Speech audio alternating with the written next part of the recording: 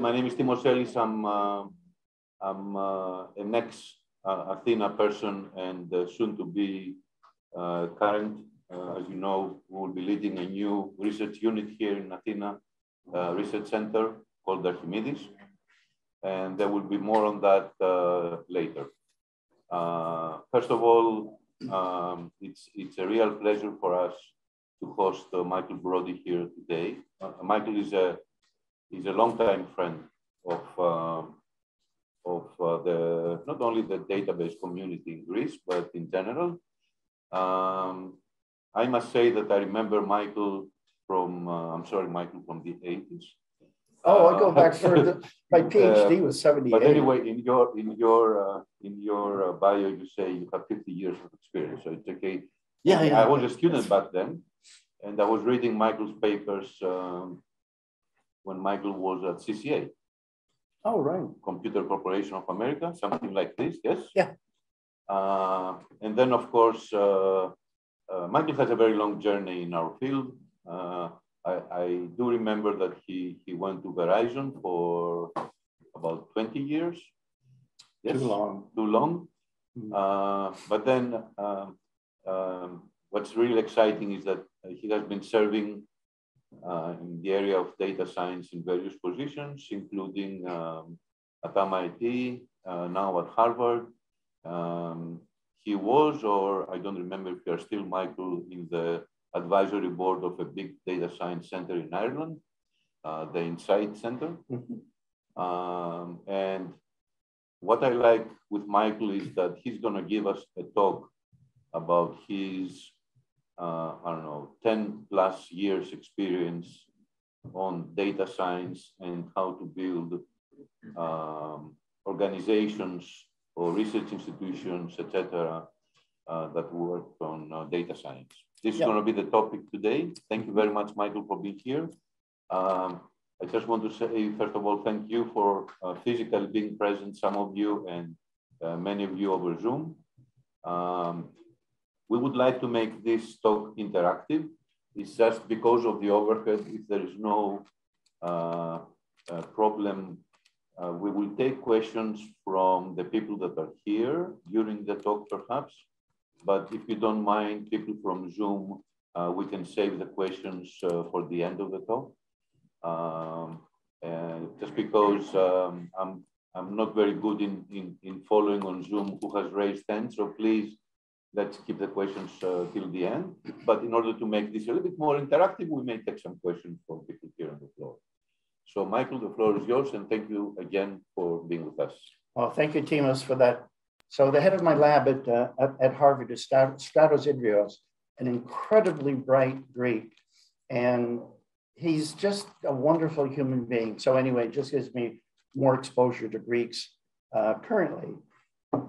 So I'm going to talk to you about data science. And there's a practical aspect that many of you, I'm sure, are familiar with, but there's a philosophical aspect of it that will blow your mind, and if it hasn't already. Data science is one of the most innovative and active new fields in the 21st century. You all know about gene editing, which seems like a big technology, and protein folding, or discovering the Higgs boson. All of those are really big things. Data science is much bigger. In 40 years from now, people will look back and find that data science is providing them more knowledge around the world than the previous 100 or 200 years of science. So the topic I'm going to talk about today is my research, which has to do with defining what the field of data science is. Now, I'm not arrogant enough to think that I myself can define it. In fact, data science is derived from over 25 disciplines. And so to define data science, you need each one of the disciplines to contribute their ideas or their definitions, their formulas, their models, their principles. And then when they are applied to data science, you need to then unify them to be applied in data science. And I'll give you many examples of this. And the unification requires that each of the disciplines that is contributing to whatever the concept is, they have to agree, not just in the terminology, but in what it actually means. So that's the first level at which I'm going to talk about, which I'm going to talk today. But there's a much deeper level. And that is, how does one reason in data science? And so you're all aware, hello, Yanis. You're all aware of thousands of applications of data science that have been enormously successful. So obviously humans can think enough about data science in order to use it to solve problems. That's only the surface level. We have no idea what it means to reason in data science. We do know something about the limitations of the capabilities and limitations of reasoning in data science. And that's the area that I think, if you don't already know it, when you walk out of this room, you'll be dizzy. So here's my story in that area.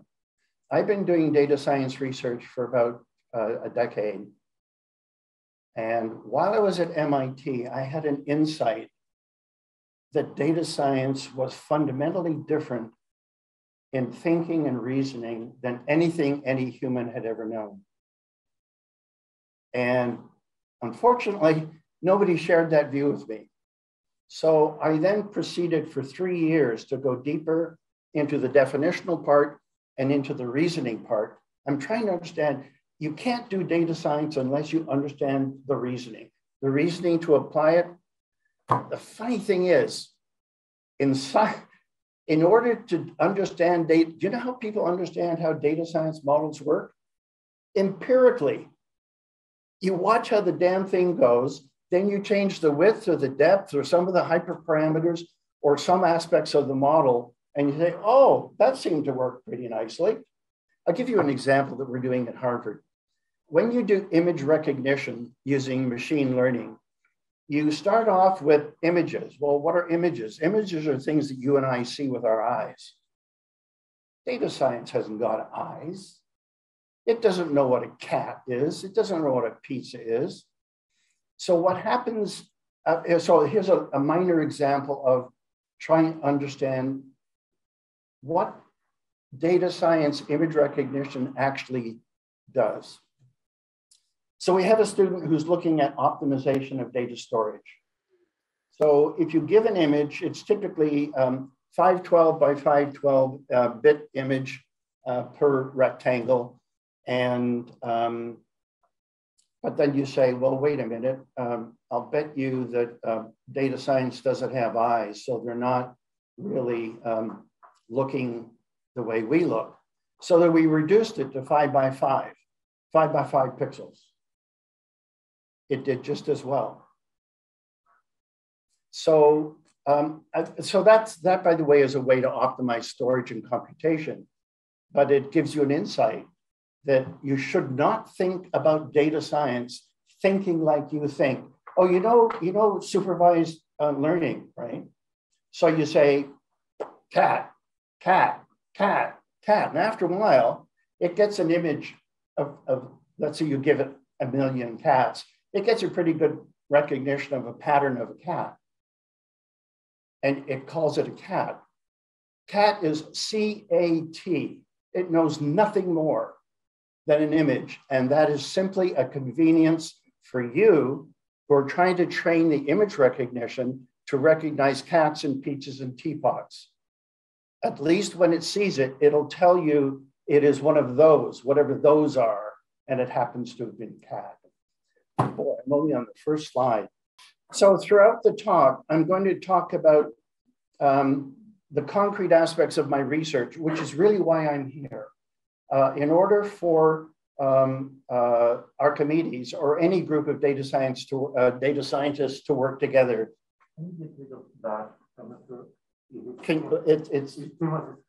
Can you manage to get rid of that the right hand side thing? this mine? I don't know. It can control the screen. It's yours.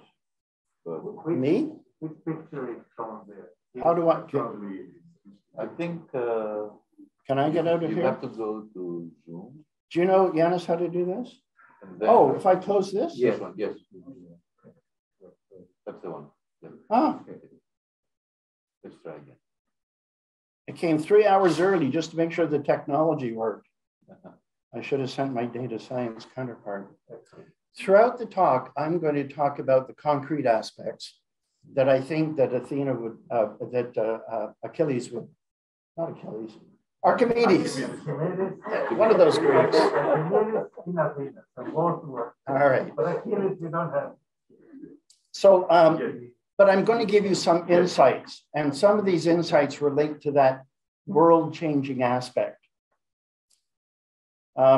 This quote, so I was telling you that I was thinking for about 3 years now deeply about the nature of data science and what one can do with it and what it's going to allow humans to see. They're going to see a different world than humans has ever seen before. This statement could not have been made before data science. And this statement here on the screen doesn't come from me. It comes from a really great book that just came out in September. So you can imagine how happy I was that an entire book came out and described in great detail precisely this concept I'm trying to tell you, that data science is going to change human reasoning.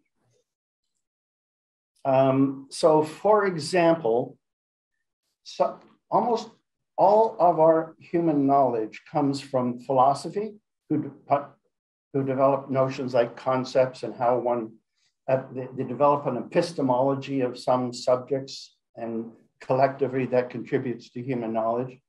But predominantly the knowledge we all have comes from mathematics and science, where people are trying to be more precise about whatever the phenomenon is we're trying to understand. Every model we have from science is an artifice. It is entirely artificial. Why? Because it came from a human. I'll give you an example, a really simple one, but very exciting. Until the 12th century, everybody on planet Earth thought that the universe went around the Earth. It was geocentric.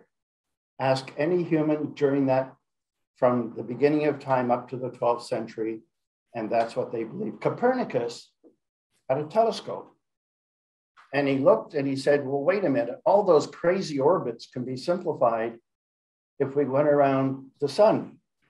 So starting at around the 12th century, it was heliocentric. Do you know that it wasn't until 1924 when Hubble created his telescope and he saw the Crab Nebula? Wait a minute, the Crab Nebula is further out than the size of the galaxy. There must be something outside the Milky Way. 2022, today, cosmologists believe, astrophysicists believe, that there are between 100 billion and 200 billion galaxies. There is no such thing as a center of the universe when you have 100 billion galaxies. Now listen, if you use the science up to the 12th century, everything that was proven about being geocentric was true. It was just incomplete. And then heliocentric, all of that was true. All of the experiments that were run about on the assumption it was heliocentric was true. Now we're gone out to 100 billion galaxies and we have no idea what's going on. And you realize, and so what am I doing here? I get off, you're gonna have to stop me on these stories because so the point is, everything we know comes from humans and it's artificial, meaning it is inherently complete. Sometimes nature says, hey, wait a minute, look at me. Fleming in 1923 invented penicillin, not because he had a model of what penicillin was, but because overnight, he left something in a Petri dish. He came back the next day, and the virus that had been in the Petri dish was dead. That was nature telling us there's such a thing as until 1923, there was no concept of an antibody in medicine. It was because nature, so not much of nature reveals itself. We find out about the universe around us through models and through experimentation. All right, so moving right along. So now I'm going to give you my background with respect to advising in data science. In 2012, the Science Foundation Ireland, which was a national research council of Ireland, they did something, I have no idea why they did it, they never told me. They fund major research institutes. They have 7 universities. There were 7 major research institutes. They took 4 of those institutes. They didn't tell them until it was announced. They took the 4 institutes, they put them together into one and said, you're going to do data analytics. Of course, they had no idea what data science was. They just saw the value of data. So that was very fortuitous. So they created what was one of the first data science research institutes in the world. They had about 300 then, but now they have 400 researchers, 100 million euros that from the government, but that has to be balanced with 100 million euros from industry. They have 80 industry partners, and now there are 8 institutes. So the story about data science. So I was an advisor to one of the major institutes that was converged into the Insight. It's the name of the research institute. So they asked me if I would advise them on Insight. I didn't know what data science, I only had a minor idea of what data science was. So after about 2 years, when I had intensely started looking at data science, I came back for one of my advisory meetings to Ireland, and I got at the time, there were 4 institute heads. I got them together to review data science. One of them from the University of Cork, he actually was the president of the European AI Society for 5 years. So he knew data science, he knew machine learning, he knew all that stuff. The other 3 people had no idea what data science was. They didn't know what a workflow was. So it seemed to me, so I started looking around for a good definition of data science so they could use it. There was no such thing. To this day, there's no such thing as a coherent, comprehensive definition of data science. But my intuition in about 2015 was, why don't we as a group put together the definitions of data science so we can have a common understanding of what it is? And when you make a research contribution, you can add it to this syllabus of what data science is. And they loved it organizationally because they sold it to the government saying, we are going to be greater than the sum of the parts because everything we're going to use is, everything we make up is going to be used by other people. That never happened. They got their 2nd year of funding. How the hell did that happen? Where's my mouse? There we go. Where is my mouse? Anyway, they got their 2nd round of funding just as I was leaving, based on the premise that they were going to pursue the science of data science, which is the term that I was using at the time. They got the funding and they never did the research. So this diagram simply shows you, the reason they didn't do the research is one of the reasons I'm here, because a data science research institute needs to be able to collaborate. In order to collaborate, you have to have a common vision of what data science is, about the definitions, the methods, the models, and all those sorts of things. And that doesn't exist anywhere in the world yet. So this is just a slide to let you know that data science is widely used. I'm going to do that now. So how widely used is it? Well, hundreds of thousands of applications are running in industry. Anybody who's used Google search is a customer of data science. So the next number should surprise you. In 2020, 120,000 papers were published in reviewed places, conferences, and journals. That was 3.8% of all refereed papers in the world, meaning that within a few years, data science went from nothing to being the most widely published discipline field, I'll clarify that later, field in the entire world. How many journals cover data science? 201. And when I was in Insight, in around 2015, I started tracking data science research institutes around the world. In about 2012, 2013, there were about 3. GMD had one. There was, of course, Insight in Ireland. And one was starting at Berkeley and another was starting at Stanford. So they were just starting. There's now one in every university in the world. So that's your competition. There's so many cool things to say. I'm going to tell you kind of a long story now. And the reason I'm telling you a long story, there are many reasons. It is in order to understand data science and its capability, you need to look at it at an example in detail. So I'm pretty sure a lot of people think that data science is, oh, I want to do image recognition. Oh, I'll go get this model. Or I want to do some NLP. I'll go get this model. I'll just apply it and I'll be done. It's not like that. It is if you're using a standard model for doing an analysis. That's being done regularly, all the time in industry in particular. I'm going to tell you about how to create a COVID vaccine. And so this diagram here is to emphasize how data science accelerates discovery. Here's the premise. Prior to data science, we were using science to investigate phenomena.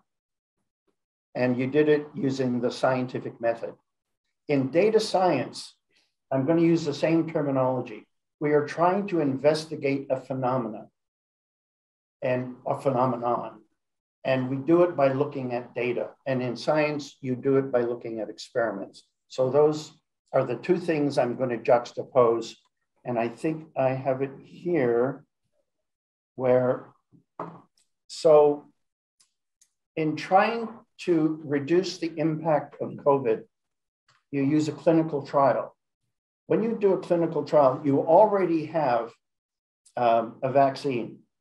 It has been proven over a model like mice or rats or whatever, and you get approval to run a clinical trial to ensure that it will be safe and effective. So 3 premises in a clinical trial: safety, that it won't kill the people; efficacy, the extent to which it'll eliminate the vaccine or the effects of the vaccine in the person. And the third is breakthrough cases. A breakthrough case is a case where somebody is vaccinated, but they also get COVID.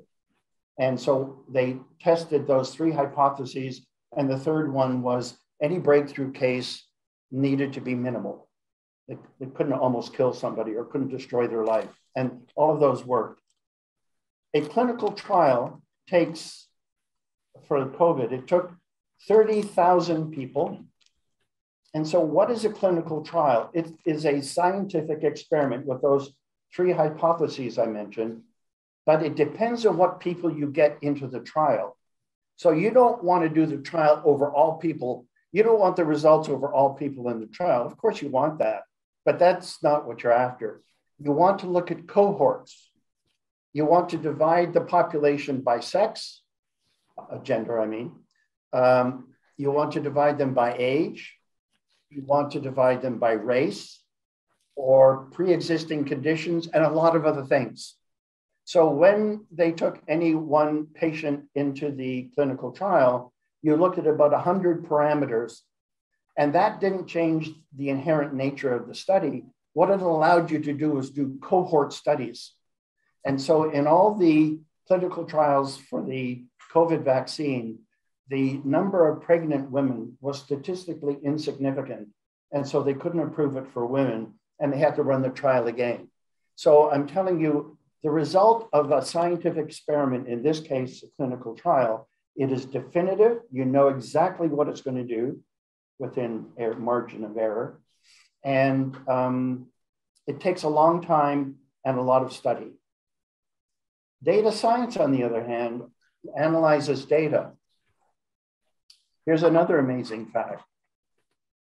From March 2020, for about 1 year period, there were a lot of people around the world that thought, why don't we use data science to see if we could prognosticate or predict or evaluate how COVID is affecting people? 137,000 papers were written on that topic. Each paper had approximately 20 researchers on them, and they almost all were from medical institutes. Some were from data science. Another interesting thing is it became a prototype for trying to understand how data science is applied to a particular problem. There were 45 papers written on comparing the results, and there was even a meta paper comparing the comparisons. Not a single tool produced by any of those papers was considered clinically sound enough to be applied in practice. So yes, you can do data science faster than science, but the results may not be what you expect. I thought that was an amazing story. Anyway, so now I'm going to tell you another amazing story. This is even more amazing than the 137,000 papers by 22 people each. Does anybody know how long it took to produce the Moderna vaccine? Does anybody want to guess? 1 year. A year. A year was for the clinical trial. 2 days. 2 days. Isn't that, I mean, that's phenomenal. So I'm going to tell you how it was done. So in 1953, Watson and Crick discovered DNA, the helix, and they understand the function of DNA, RNA.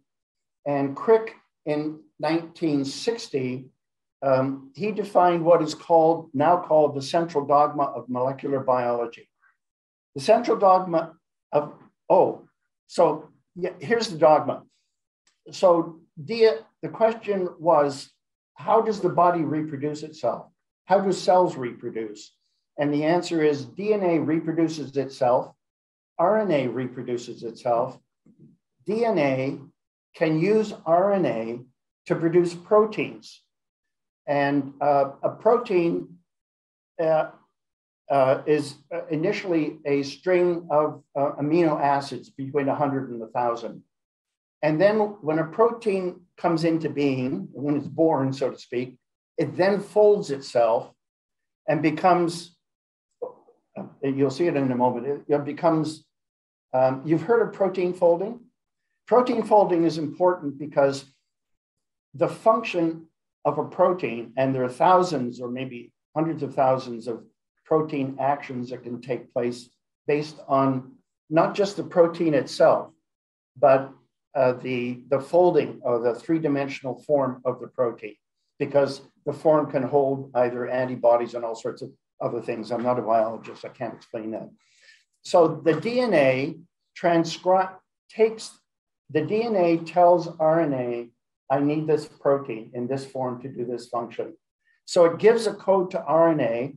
RNA translates, it's called the messaging RNA because it carries the message of the protein code that the ribosome is going to create. And the ribosome produces that. And it says, fold yourself in a particular way and you get the protein. So that's how it's done. That's called protein folding. By the way, protein folding was one of the grand challenges of molecular biology that was solved using AlphaFold in 2019. There's a competition annually for the fastest and most correct production of folding, protein folding. And AlphaFold won that they won it every year up to 2019. But by 2019, it was like 85 to 90% correct. So that's part of this solution.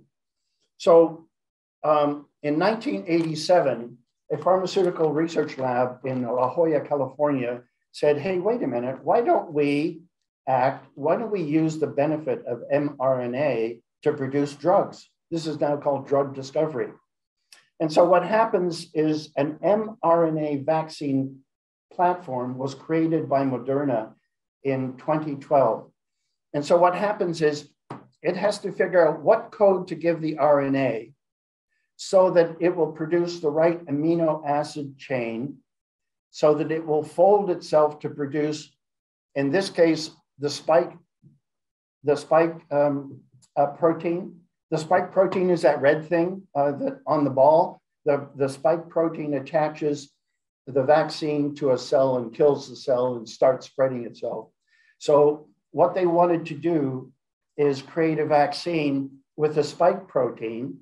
So notice this, past vaccines was you take a minuscule amount of the virus, you insert it to somebody, the body reacts and creates antibodies to then give you immunization from the virus. This is an information processing process. You get a code, you get a genetic code implanted in RNA. The RNA goes through this little process and produces the drug. So drug discovery has been accelerated. And in the case of the Moderna vaccine, it was accelerated to 2 days. That is, Moderna on January the 11th received the genetic code of the of the SARS-CoV-2 virus, and they were already prepared. In 2012, they created a platform for SARS. SARS was already over, but what they wanted to do was they said there will be another SARS virus coming out, and then MERS came out. And so they took the SARS protein platform and they modified it for MERS. And so they were ready in 2019 to simply get the SARS-CoV-2 virus, the one we're all facing at the moment, and then modify its platform. It took 2 days to modify the platform. Honestly, I don't know. What you need to do is you need to determine the right code to put in here so that this whole process goes. And the process folding, because an amino acid chain is between 100 and 1,000 amino acids, and it can fold in many three-dimensional forms, there's a vast amount of opportunity or choices to be made. And that is largely where the machine learning was used. Okay, that's to me pretty exciting. So what is data science? I'm talking about data science at a very high level. Most people practice data science in image processing, natural language processing, some algorithm, something or other. But I'm talking to you about it as a field. That is, what is the entire capacity of data science? And so let's look at the history a little bit. The history of data science goes back to the 1957, when perceptrons were invented. And then in 1970, we got neural networks and then machine learning in the 90s. And then things went on until about the beginning of 2000, when the amount of data and the computational power allowed them to do what is happening today. So it's relatively new. Here's another insight. And why am I giving you these insights? The insights have to do with how one reasons in data science. And so I'm trying to not only motivate you to understand that there needs to be a common understanding of data science, but you also need to understand how to reason at it. So I want to talk to you about data. And this kind of goes back to my coming from the data world and hearing AI guys for decades talking about the models and the analytic methods. They hardly ever talked about the data. If the information you're looking for is not in the data, doesn't matter how fancy your analytics are going to be, you need to get the data.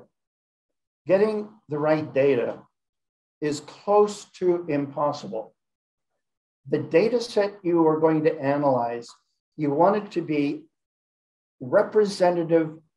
You're looking, you want to understand a phenomenon, and you want to do, and you need to do it with observational data. Observational data is data that is collected without understanding its provenance, its lineage, or virtually any controls that were used to acquire the data. An excellent example, which will illustrate what I've just said, is Thomas Piketty's Capital in the 21st Century. He and his colleagues in Paris collected economic data from 100 countries over 100 years. You can imagine that over 100 years, the economic data reported by each country would differ radically year to year, not over the whole time, but year to year. And the different countries would report completely differently. So that is observational data. It's data about the phenomenon. The phenomenon was the economics of countries. And the hypothesis he was looking at was one from, there's a longstanding debate in economics that is the income from assets greater than the income from labor? And he proved that indeed it was true. Subsequent analysis proved it was true to a much greater degree than he had established initially. So I'm trying to give you an understanding of, he had this massive amount of data, but he didn't control where it came from or what its structure was or what was in it. So if you're going to study a phenomenon, you want the features that you're interested in to be representative of the phenomenon. Now, here's the trick. An observational data set is necessarily assumed to come from a much larger data set of unknown size. So you've got data and you have no idea at all how representative it is of the phenomena. All you can assume is it is more or less representative of the subset from which the data came. So for example, if you're looking at a clock of the date and you look at how the clock keeps time over 2 years, the actual time the clock keeps is infinite in both directions. So you're never going to study that. And that's an extreme example, but everything in the world is pretty much continuous. So when you get a data set, it by definition is a very small data set. So I'm going to mention something now that I'll use in an illustration later. You want the data set to have the highest entropy relative to the features you're interested about the phenomenon. And I will illustrate the difficulty of doing that. So I'm telling you that one of the weakest parts of data science is the data. Another thing. Let's say, well, damn it, I'm going to control the data. I'm going to only use feature 1 to feature 44, and I'm going to throw all the rest away. This goes back to what I said at the beginning of the talk. That is imposing a human model on the data. You can do that, but all you're going to find out is the correlations amongst the variables that you left in the data. And it could be that many dependent variables you've thrown away, and you're going to miss the inherent information that's in there. So I've told you, time's up, we're over. So I've told you that getting the analytical data set is the weakest part. It's also the strongest part, because you're not going to get anything more out of data science than is already in the data. So data is like a really important part. Here comes an example. And this example remember I told you earlier that there are 25 disciplines that contribute to data science. They all contribute their theories, their concepts, their models, their methods. But when they're applied to data science, they need to be unified and coherent. And if we as data scientists are going to talk about those ideas as applied to data science, we need a common vocabulary. And so that's what I'm going to describe here. And this is an example of the research that I've been doing. So down at the bottom, you see, we're talking about data sets. Let's look at the selection of a training data set from a larger data set.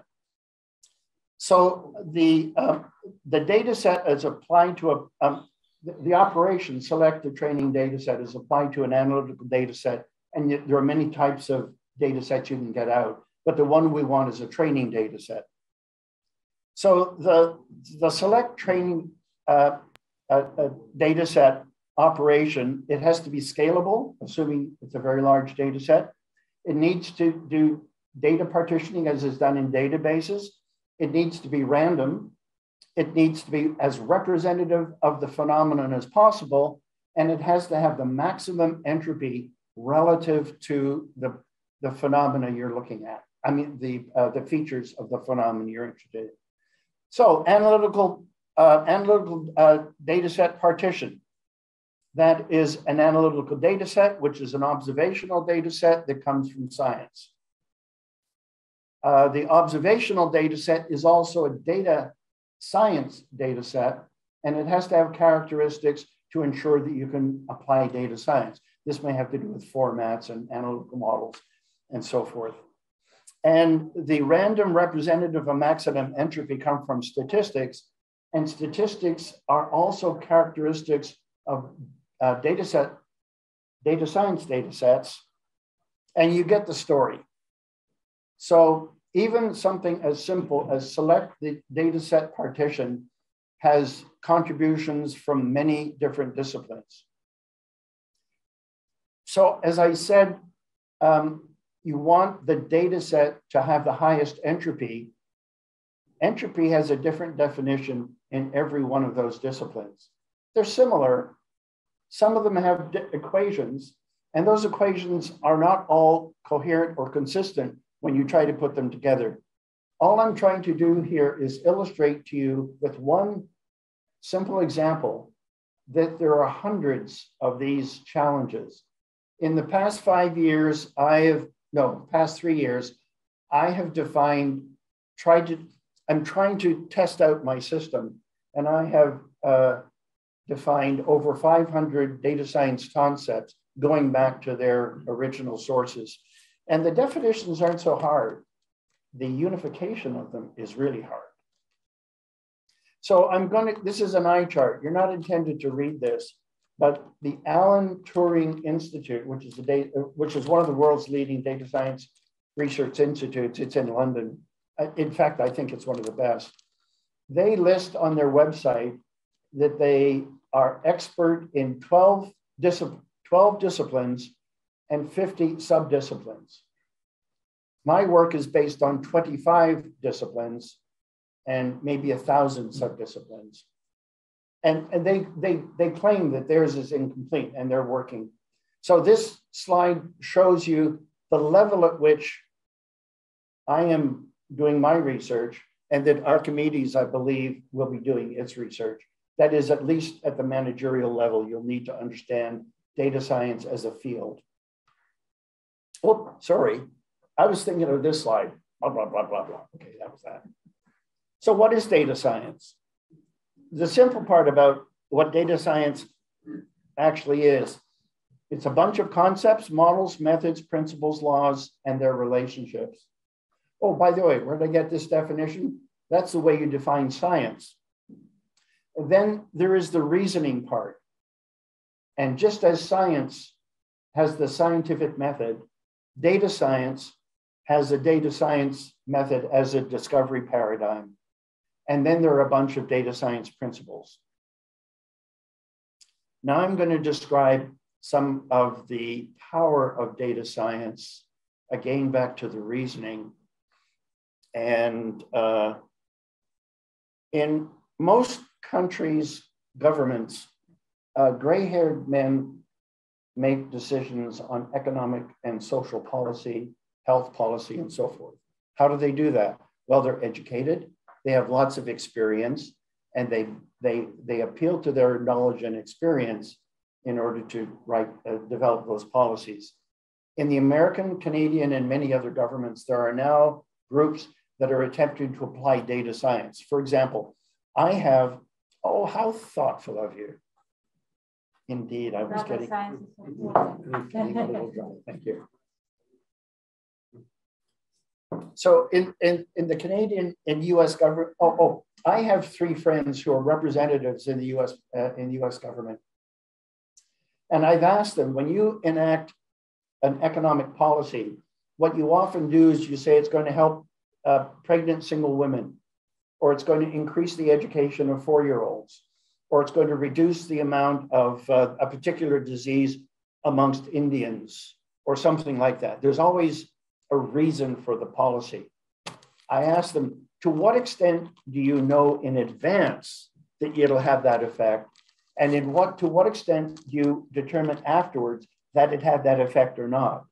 Well, they don't know. They're politicians. They have experts. These gray-haired guys I told you about earlier, maybe some girls too. And the point is, they draw on their experience, which is idiosyncratic to them. Data science, on the other hand, can look at this data and give much more evidence-based decision-making. Okay. Another fascinating application comes from Australia, where they're taking archaeological results and DNA from bones and all sorts of things from all over the world. And they're actually creating a family tree, trying to determine immigration processes and all sorts of other cultural things. Can you imagine a family tree for the human race? I mean, that's pretty cool. And then the Higgs boson. The Higgs boson was an experiment. And if you're interested, I'll go over all the details. It's a really interesting example of combining science and data science. I actually worked on the CMS project. There were 2 projects in CERN for the Higgs boson, Atlas, and CMS. And I worked on CMS. And so the short story with CMS is, with both of them, is when you bombard a target with protons, you create billions per second of energy incidence. One of the incidents occurs at 1.25 giga-electron hertz, and that is called a Higgs boson. The theory predicted that at 1.25 giga-electron volts, you will get a Higgs boson. The Higgs boson exists for a few nanoseconds, and then it decays into leptons and a bunch of other things. So what you're interested in finding is the pattern of energy incidents that occur at 1.25 giga-electron volts and the cascade of subsequent actions. There's about 7 of them. So when they got the experiment running, they had it running for 9 months, but it broke down and it wasn't a high enough speed. So they renovated it and they ran it again. They had 2 years of data. So if you get like 1 million or billion, I have no idea what the actual number is, of energy incidents per second, you're going to get a lot of data. So they had a hardware filter. You have to filter in hardware. You can't, software is too slow to do that. The hardware filter took 90% of the data away, and it left so here's that business about enforcing your own model on the data. So they threw out of the data any of the energy incidents that they could interpret directly in terms of other. Do you know how many elementary particles there are? 61. So there's a lot of stuff going on. So if you know the cascades for all the other guys, you can throw them away and simply start looking for this. So they had 2 years of this data. And the only way they could find the Higgs boson cascades in the data was data science. Humans could never have done it. The data was just too vast. And protein folding, AlphaFold achieved success from one of biology's grand challenges in 2019. It's better now than it was before. And then the Moderna vaccine, as I told you, the actual vaccine, the platform was ready to go, and the vaccine formula was produced in 2 days of doing almost entirely machine learning. The first thing they needed to do was determine what protein was going to be the outcome that they needed. And they could have chosen other proteins from the virus, but they chose the spike protein because that was the one that adheres the virus to other cells. So that was pretty exciting. Now I'm going to tell you some really terrible stuff. I had one of the most brilliant computer scientists, statisticians in the world is Michael Jordan. And in 2018, I had the pleasure of a discussion with him in which he talked about a planetary scale inference and decision-making system for medicine. And here was his reasoning. Data science is going to be used anywhere in which it produces a real advantage. And so there are many, many areas of medicine in which it could be used. And he assumed that it would be used. And then he could imagine that so medicine in America is large in hospital chains. So he could imagine a large hospital chain would have a lot of data science in it, would become very familiar with data science and just assume and use its results. But in actual fact, that poses massive risks, some of which I guess I'll talk about in a moment. Now, here's some of the nasty stuff. You know that AI in the United States is supported predominantly by DARPA and always has been. I have an interesting story about that if you ask me later. And so obviously the US Army has had access to machine learning in all sorts of things. Dogfight Alpha is a very effective fighter pilot machine learning system. It outperforms human beings. That is, in a dogfight situation of aircraft, jets in the air, it will outperform every human pilot. I'll give you a reason. I'll illustrate it with chess. In chess, we used to have automatic chess playing programs that were taught by humans. And a human would say, always in this condition, always take that move, never take this move. And so there's a bunch of do's and don'ts. And then when they got to AlphaZero, which beat the world's chess champions, human chess champions, they trained it by having it play itself, no humans involved. So no human model was imposed. And so this human model of don't ever move your pawn like that. They found that AlphaZero did that all the time. Why? Because it allowed them to win. And humans had always not done that. So in Dogfight Alpha, the machine learning system would drive the jet in a way that a human never would have done. And so the other Air Force system is called R2MU, and it runs multiple aircraft and radar systems. And it is very effective. So the knowledge I have, damn it, there's that darn thing again. The knowledge I have about war and machine learning, I'm not a war expert, I have no knowledge. But the book I mentioned earlier, AI in the Age of AI, was written in part by Henry Kissinger. And so it's Henry Kissinger who has identified these dangerous uses of machine learning in war. But he doesn't recommend that you don't use it. You have to use it. It has to be a deterrent. Let me say a few things about machine learning and war.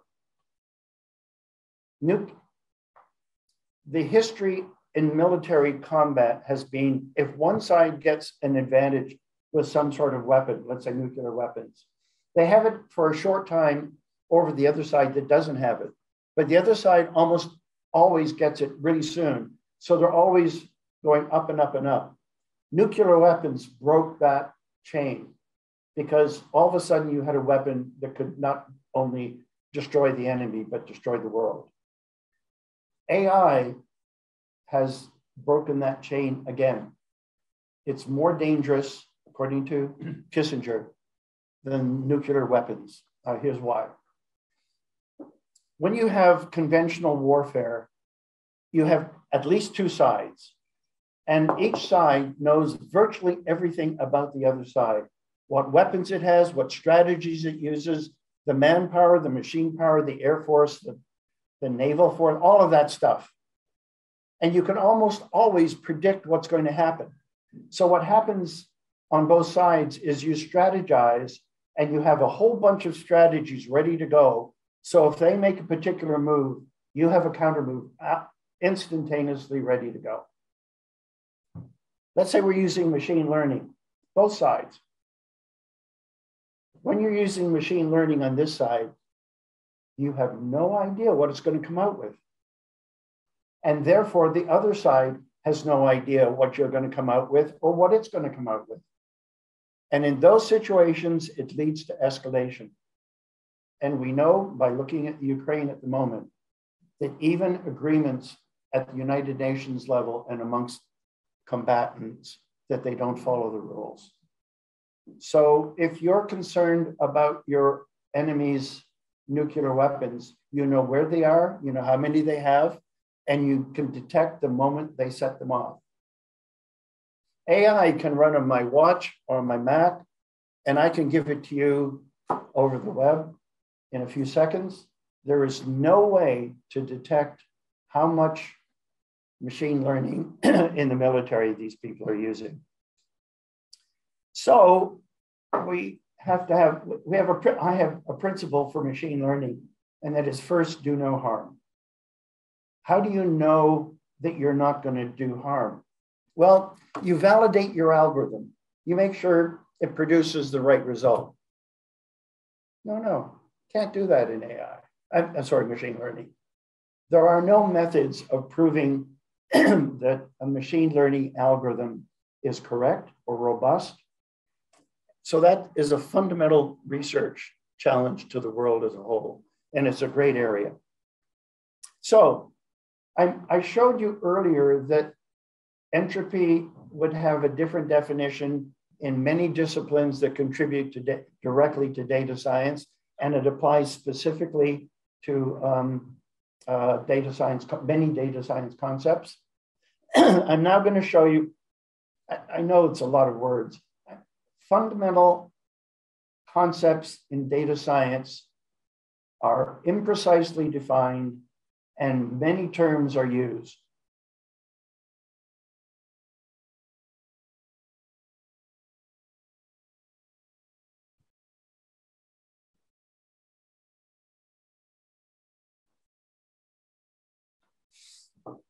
So in my lab at Harvard, taking the analytical method, people intersperse, without defining it, model, algorithm, method, interpretation. They use all these terms, and we pretty much understand what the other person is saying, but in the general world, we don't.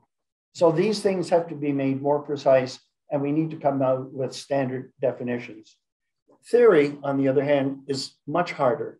So you need an epistemology. An epistemology is an explanation of the knowledge that is capable to be represented and reasoned about within the field. I keep making that mistake. We need to understand of a particular, so these concepts apply to a specific model or the entire field. We need to know the power of the algorithm or the method. We need to know its scope of applicability, its scale and complexity, and so forth. These are all completely open issues. So here's my answer to solving these problems. It's not solving them, It's creating a pathway to solve them. And again, I'm going to give you some text because I'm going to refer to some very famous and well-established people. David Donahoe is one of the world's leading statisticians at Stanford.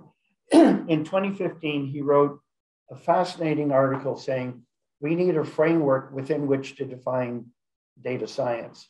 And he gave an outline, but he didn't do anything further with it. In 2020, Victoria Stodden from the University of Illinois said the same thing. And she said that her framework should be based on the workflow of data science. And there are 12 other authors, quite senior people, all of whom have said, gosh, we're going to have to define data. We don't have an agreement as to what data science is. None of those people really refer to the reasoning part, which is really the hard problem. So in my data science reference framework, there are several components. I've already mentioned the artifacts aspect that, like science, they have concepts, models, methods. All of these things are human descriptions of this thing that we don't understand. The central part of my framework is a generic workflow of data science, because the only time we're interested in the definition of something is when we're applying it in an analysis. And then reasoning is a big part too. There's two levels of reasoning that I mentioned earlier. These are the kinds of human reasoning that we need to apply to in order to apply data science. The other kind of reasoning is obscure. We don't know how it works. So let's say I wave my magic wand and we get a coherent, consistent definition of data science, it should form an encyclopedia of data science. It should be shared by the data science community as a whole, as opposed to the way it used to go, was the database people did their stuff, the AI people did their stuff, they didn't talk to the, and then Andrew Ng came along and said, wait a minute. So he's one of the world's experts in analytical models. He, about 2 years ago, I think it's kind of a marketing thing for his new company, but as of 2 years ago, he said, don't go and improve your model, improve the data. So he has something he calls data-centric AI. It needs to be authoritative. What does that mean? I'm going to propose that my framework be an online journal, and that you need to be an expert in the field to contribute, and you're going to be reviewed by experts. So it needs to be authoritative, reviewed by others. I'm not going to do it. I'm going to try, but I'm not going to be a major contributor. It needs to be comprehensive, multidisciplinary, standardized. Aha, another Henry Kissinger comment. He ends his book discussing what should the world do with something that is going to be so dangerous in war. And the answer is national and international agreements.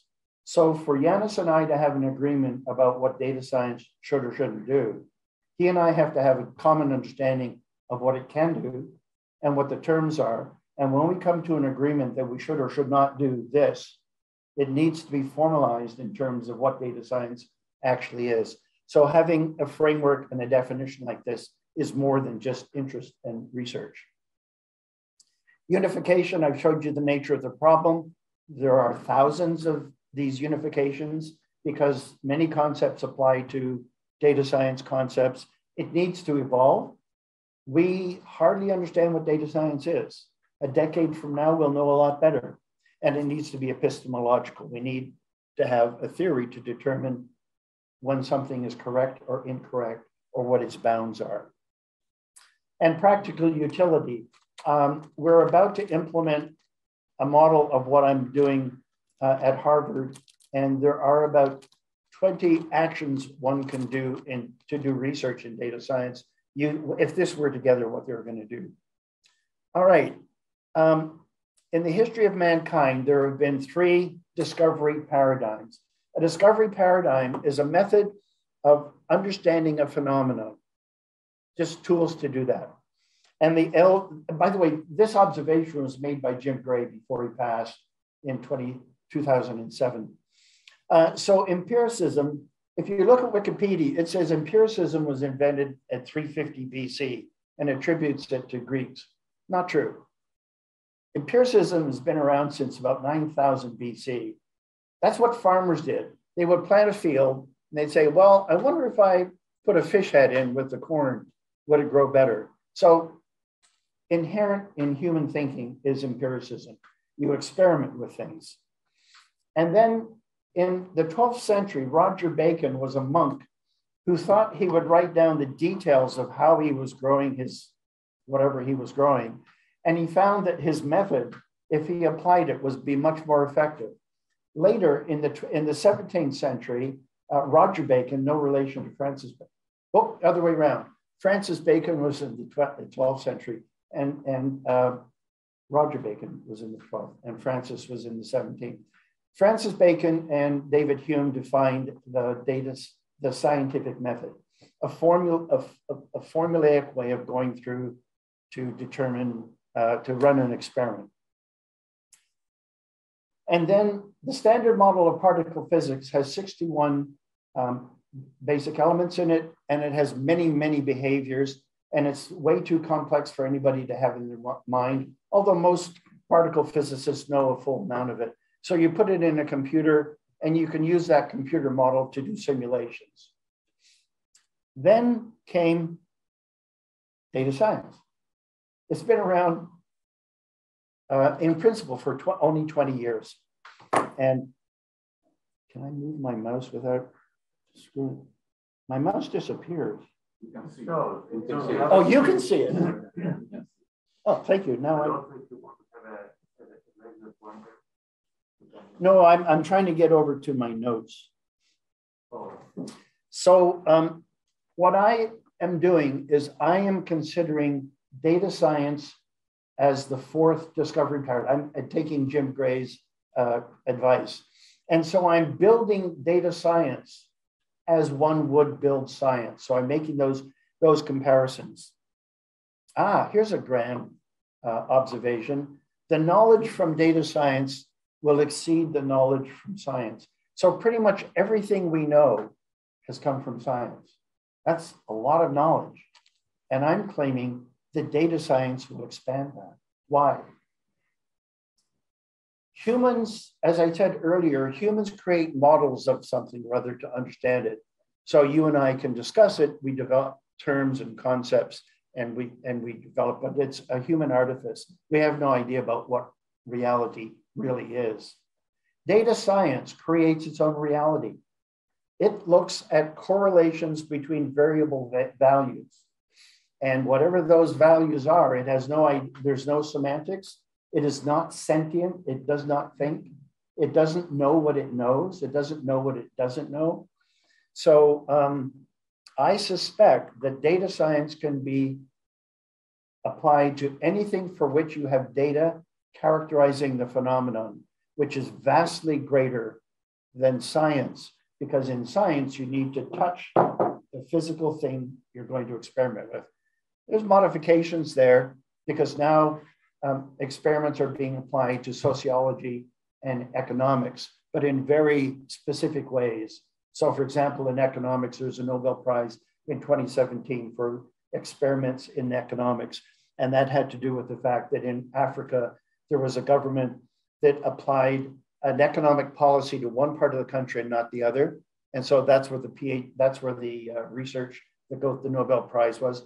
They studied the two, and the hypothesis was this policy will change these things, and they could determine it on what's called a natural experiment. So comparing science and data science, the basis of science is math and science. The basis of data science is, I don't know. I suspect you don't know.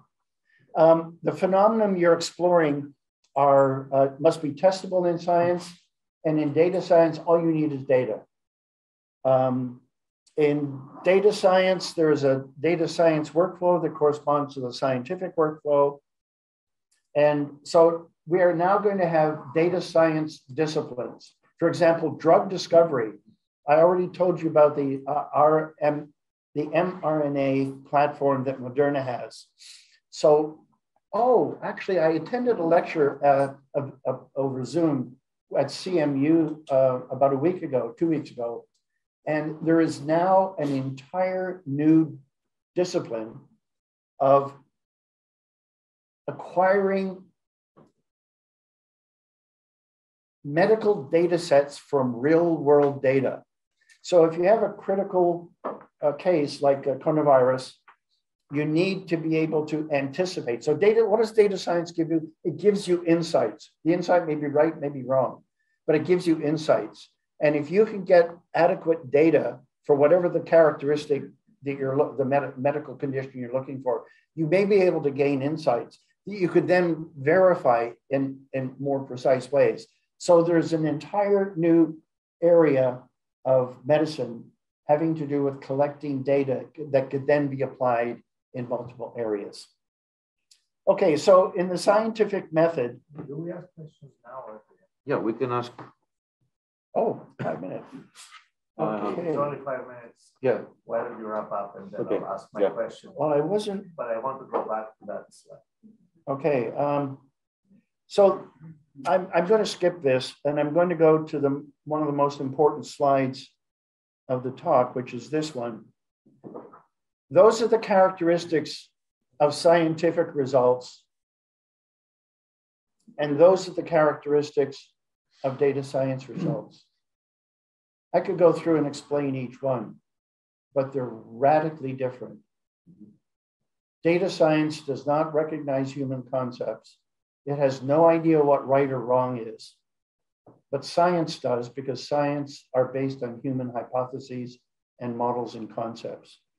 So given this definition, it's all emergent means you get ideas or concepts that just come out of the data. You have no idea where they came from. Nobody knows what data science is going to come up with. And dynamic, so one of the major characteristics between an algorithm and a method in AI is an algorithm always produces the same result. And in AI or machine learning, it learns dynamically from changing conditions. So I'm just going to ask you to think about, if data science has the characteristics I showed you earlier, probabilistic, maybe incorrect, certainly imprecise, and definitely representative of the data set you looked at, but maybe not larger, all of those characteristics, how do you think you can manage weapons in war? Pretty serious. Let me move. So in my research, I now have about 8 documents, a lot, several hundred pages in each. And so the introduction involves the topics I'm discussing here. And then volume 2 gives a definition. I give about 500 definitions. I've worked on 500 definitions to ensure that the ideas are working well. And then there's the science of data science, which is I'm trying to take those ideas and define them in terms of first principles. And then there's the engineering of data science, which is when you take one of these concepts and you want to implement it in a system, what are the principles and so forth. I want to run it as a journal. I'm talking to a couple of journals at the moment. And this, I view the creation of the data science reference framework to be about a decade's work. But let me, tools for structuring, and maybe I'll stop here. So you've already seen this diagram. All of the definitions, the 500 that I've created, they're in a lexical graph, a definitional graph, like this one. And so you can imagine all the relationships amongst the concepts from different fields. Then the more important graph is the workflow. And it's more important because you want to know what the meaning of a concept or a method or a principle is when you're applying it in an analysis. And so each one of the definitions maps to concepts within the workflow. And so it is these tools can be used to both develop the framework, develop the definition. So let's say I'm going to change, select training data set. Maybe I'm going to change the definition. If I go to change that, I know exactly all the impacts it will have by following these. It doesn't help me change the definition. It helps me change it by understanding the context within which it participates. So let me stop here.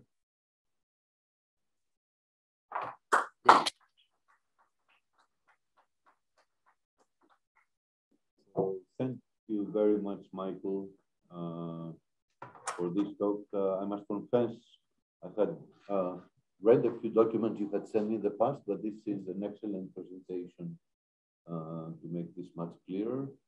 And we're now ready to get some questions. I can see people that raise hands, but I think Yanis had a question, Ioannidis, and then Yanis Vassiliou. I mean, we'll get some questions from the floor to keep the discussion up, and then we will move to remote questions. Okay. What slide was it? It was the one after, no, the one before that. Before that. Yeah. And then the one that you showed up. But let's leave it there. Thanks. How should I put it?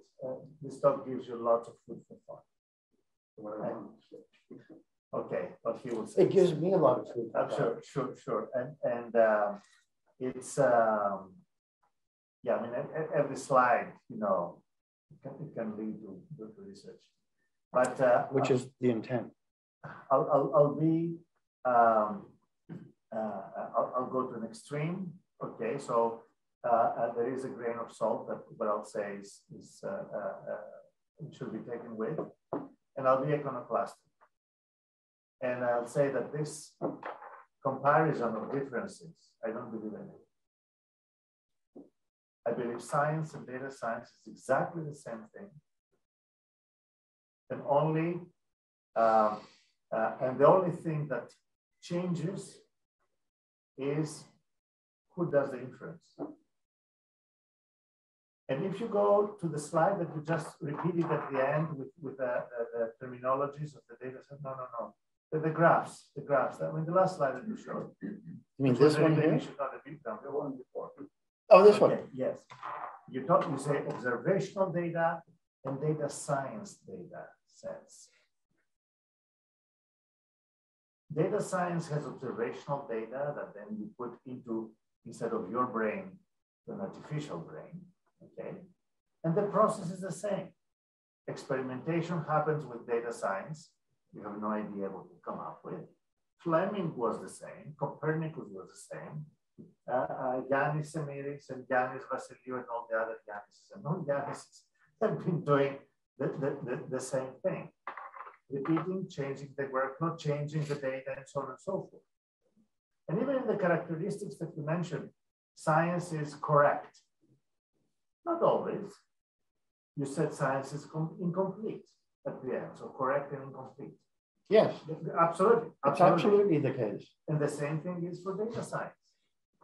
It can be complete, correct, and it can be incomplete. So all of your characteristics, again, I say I'm putting it at the extreme, but the other extreme that says very different things, I don't believe in, and putting in the two extremes will generate lots of great work. That's why I like the presentation. But I think the things are much more similar, and only 2, 3 fundamental primitives in the theory of what science is are the key differences, and the rest are the same. That was really, I hope everybody heard that, because that's what I've encountered all around the world. And that kind of thinking is going to fail in applying data science. It's absolutely going to fail. If you don't understand the finer points of data, that's why I was trying to address the conceptual stuff, because data science deals outside of anything like human conception. And if you're not going to get the value of this, if you think it's science, it is not science. It is characteristically not science. And for example, scientists have looked at data. What is it? Data that scientists look at is the result of an experiment. An experiment is a controlled study that produces specific data.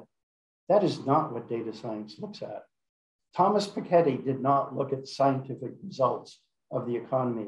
He looked at more or less random data on patterns about how the economy flows or how movements in the economy.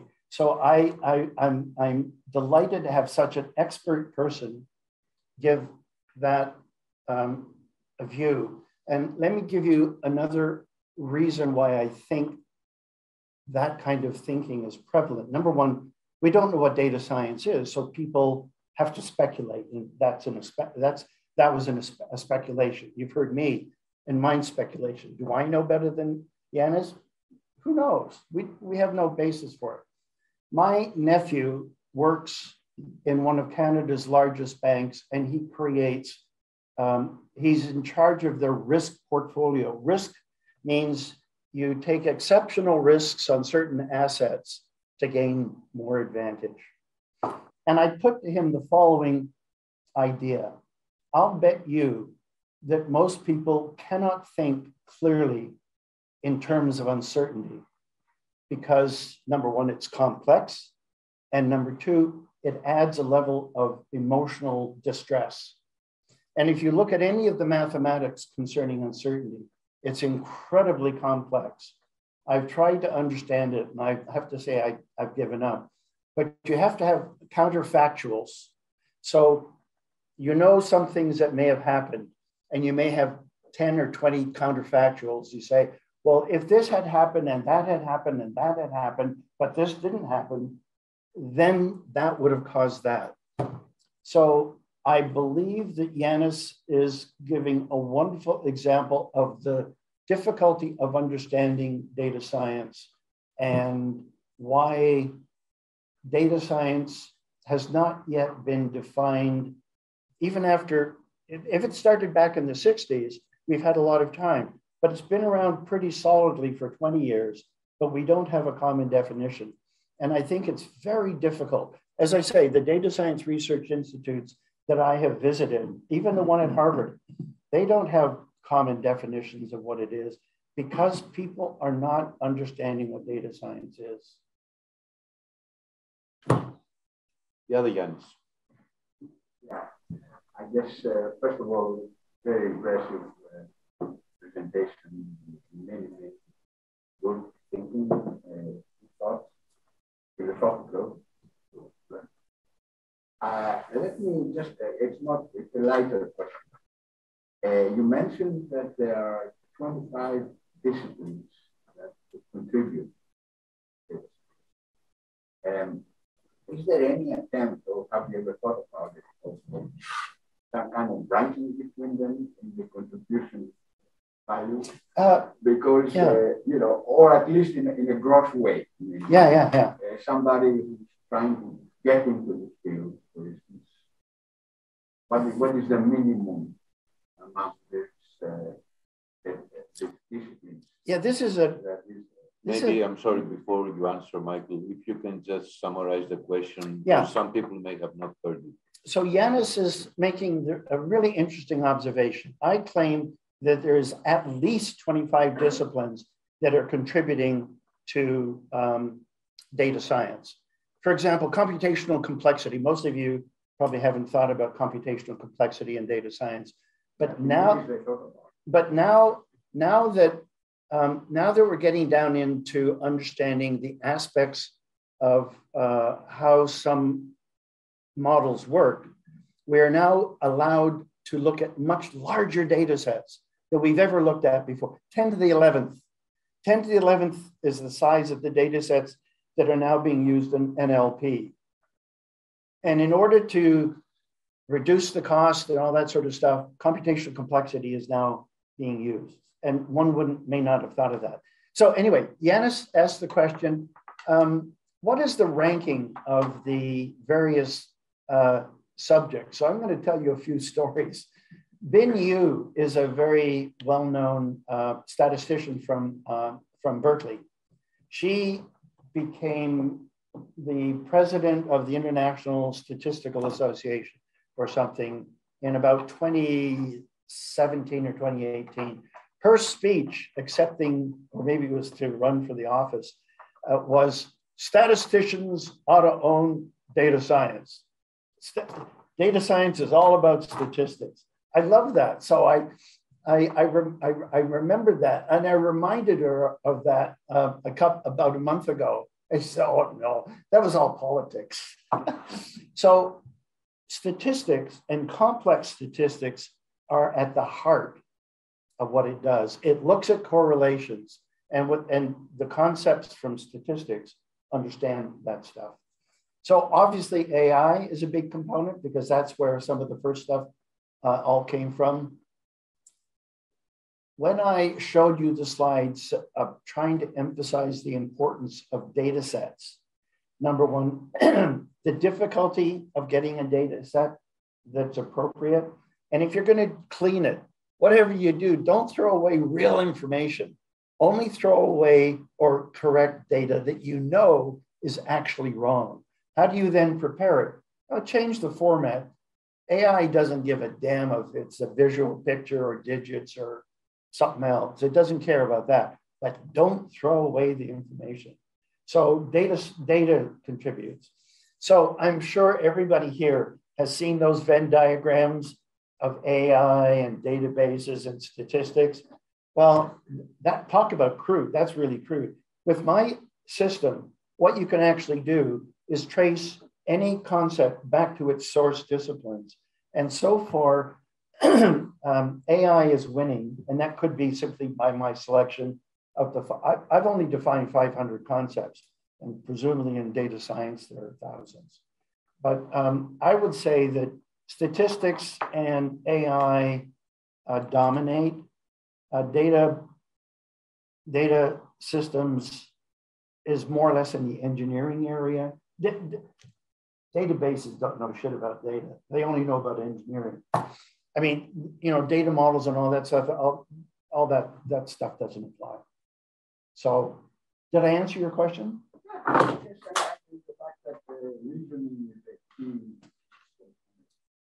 Databases don't know what reasoning is. AI does, of course. Yes, I saw you nod several times when I was saying something. So I assume you were either enjoying or hating what I was saying. We will get, sorry. I think Panos was next. Oh, sorry. Oh, okay.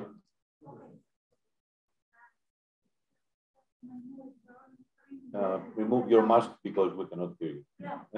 Okay. I'm not your computer, but it was a wonderful talk. That's why I was noting all the time. But I want to continue on what the president said about what is the definition of data science. So we all have clear definitions about, for example, what biology as a science is, math, physics, and we say, for example, that physics try to understand physical world, biology to understand how organisms work.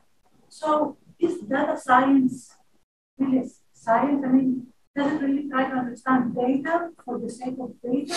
Or is it is trying to understand other sciences with the help of data and computer science? And in the process of doing so, it itself develops as a science because we need all these things that you have just said. I'm trying to figure out and think about data science, not today, but for a long time now. What a thoughtful question. I really like the question a lot. And we need to repeat just. So the question is data science actually a science? Or what does it actually do? Like science is used to examine phenomena. But when you add science to data science, is this analogy I had up here reasonable? And the answer is no. So the answer is throw science out of data science, call it X. That's probably more sensible. because you get forced into a comparison with science, which obviously causes problems. So what is the purpose of data science is to analyze you have a phenomenon, and from that phenomenon, there is an observational data set, which is relatively small compared to the data that would describe the comprehensive phenomena. You're going to analyze that data set for patterns, correlations amongst variable values. And each one of the patterns found has a relative, let's say, statistical occurrence within the data set. One deduces that that means something. Data science doesn't know about meaning, but we humans look at that and think it has meaning. So when you have language, or when you have images, or when you have something concrete, you can do the interpretation. So interpretation in data science is, if you have a concrete model like pictures, then you can help, data science can help you get intuition as to what that is. If you're outside of a model of what of whatever the phenomenon is, you're going to have difficulty. So I'm not sure that data science is a science. By the way, I have a PhD in science, not only database, I have a PhD. As I told you, I worked at CERN as well. So science is discovering phenomena. I guess we're all so familiar with it, it's hard to define what it is. But data science is something completely different. It's analogous in that you are trying to discover, it's a discovery paradigm to discover patterns about the phenomenon based on data from the phenomenon. But whether that data is representative of the phenomenon, you have no idea. Did that answer your question? It's almost. Because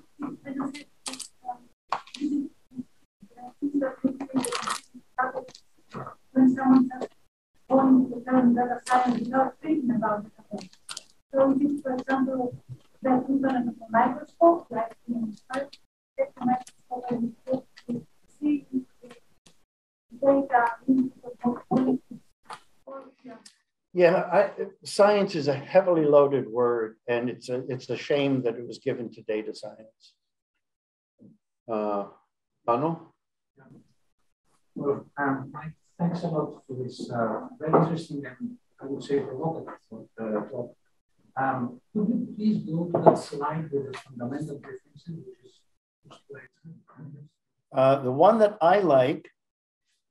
There was one not close to the end. Yes. Oh, the one that I like is this one. Yeah. So, by the way, I use this. I have this on my wall at my office because I forget. Like Yanis, at least I think like Yanis, that I sometimes forget what I'm doing, and I constantly go back to this and say, "Wait a minute."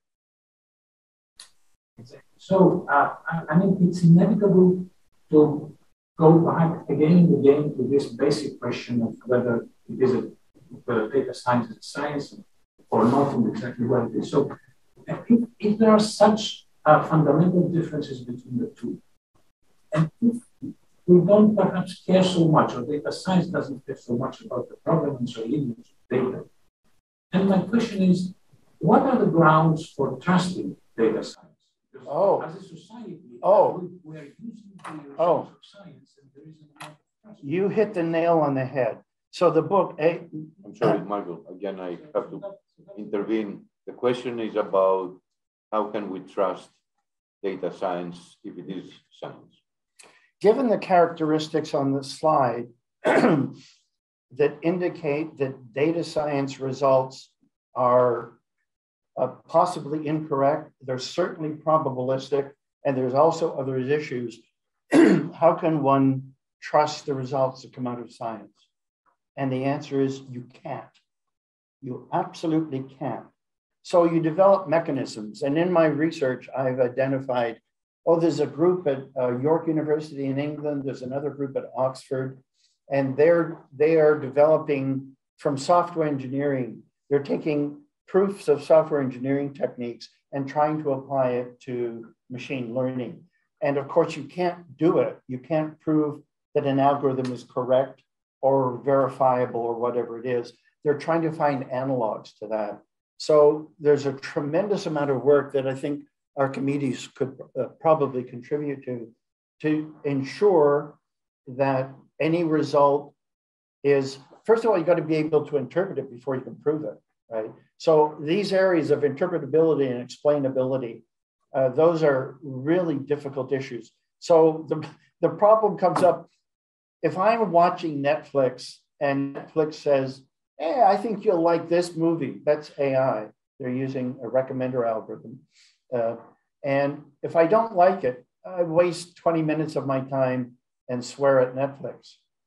If I'm having an operation, it's a different matter. So the issue has to do with, by the way, I didn't say that. That was why I was mentioning war and coronavirus as examples. Those cases are critical. If you make a mistake, people will die. And so you take that answer in those critical situations and come back to whatever problem you're doing. The same thing holds. You may be wrong. What are the consequences of being wrong? Can you trust data science? No. You need mechanisms to develop, raising your confidence that whatever it comes out with. So don't take the answer from a data science analysis as an answer. Take it as an insight. Like an expert has said, hey, why don't you look at this? And so what happens, and I actually had some work in this area where this goes back to my time at MIT, where science was used in medicine to identify either treatments or types of disease that might arise from early signs. So what you do is you get insights and then you go into standard medicine. And only when you're in standard medicine do you make decisions. Allow me for a moment to take a couple of remote questions. And then probably we can stop the formal part of the meeting and then move to a discussion here locally.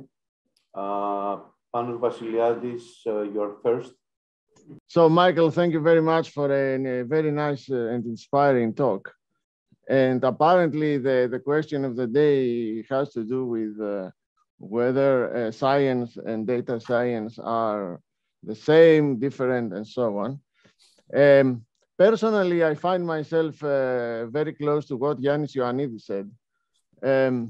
I would very much have the audacity to say that I disagree with all the adjectives that you give to science as robust, sound, and so universal, and so on. This is a very clean Popperian view of science. Everyone after Karl Popper, like, I don't know, Thomas Kuhn, Imre Lakatos, all the philosophers of science have very much disagreed with this. And I want to focus on two problems.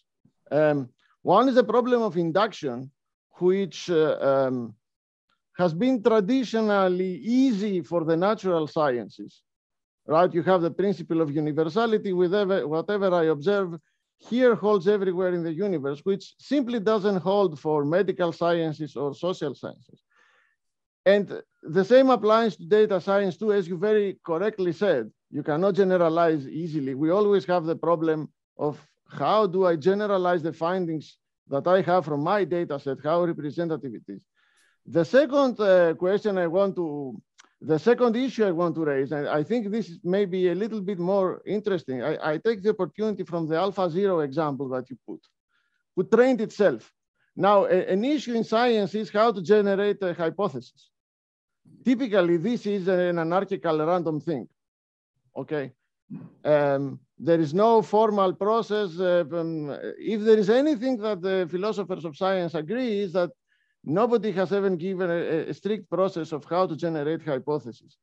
do you believe that it is possible to devise automated ways in which we can generate research hypotheses with principle or with an automated way that then we can try to verify? So that's all from my part. Well, let's see if I can, I have an answer in the top of my head, and I don't know if it's right, because we did this at MIT in medicine. And what we did was we had a cycle of analysis. That is, you set the model and you do an analysis, and it comes up with an answer, so to speak. We don't treat that as an answer. We then treat it as a hypothesis. And we feed that hypothesis back in and see, is there data to support the hypothesis? And we would do this in a constant cycle. So it was a constant issue of hypothesis generation, evaluation, generation, evaluation, generation, evaluation. And they actually use this in cancer research. It was actually in the Cancer Research Institute they did that. Does that correspond to what you're asking? I suppose that it's a first step. I was thinking that maybe in 30, 40, 50 years from now, you could have some kind of principled, automated hypothesis. I completely agree. I completely agree. You see, I think the issue is that the world is only beginning to I said in my talk that I believe that the data science reference framework will take at least a decade to develop. And in that period, we'll be able to understand more and more about what it does and how we use it.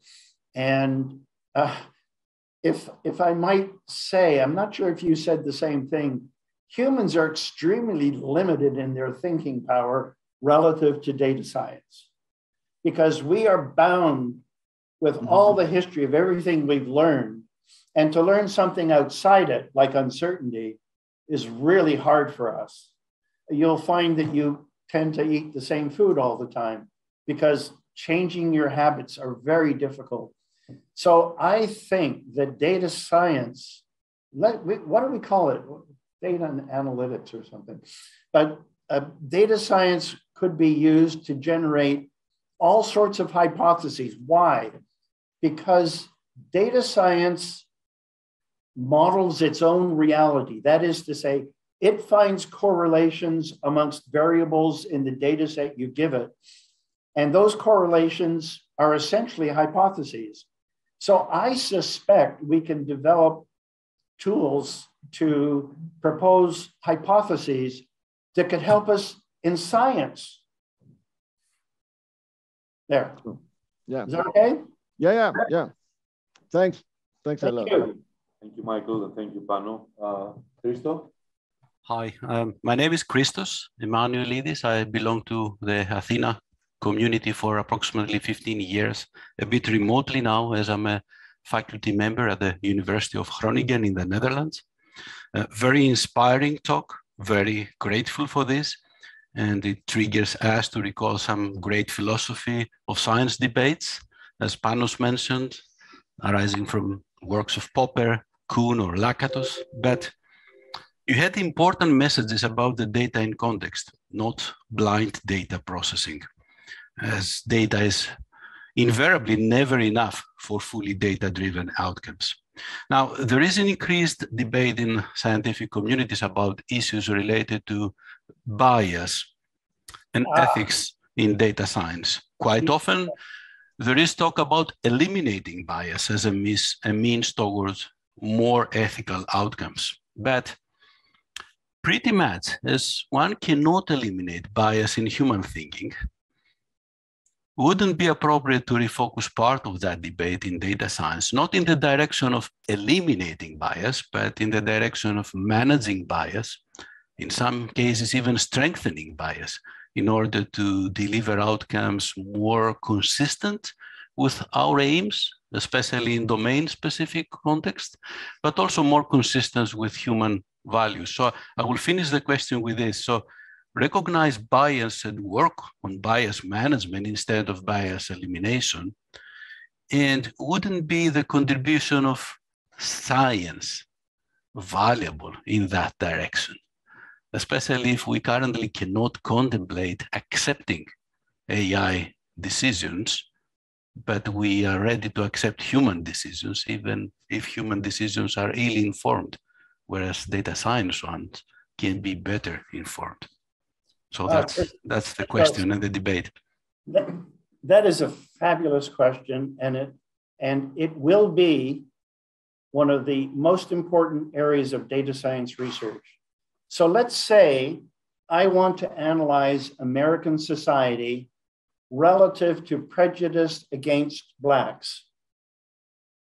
The data will reflect reality. And if I analyze that data and report it, it may violate American laws because it's biased against Blacks, because they go to jail more. They are economically depressed. They don't have as much success in business.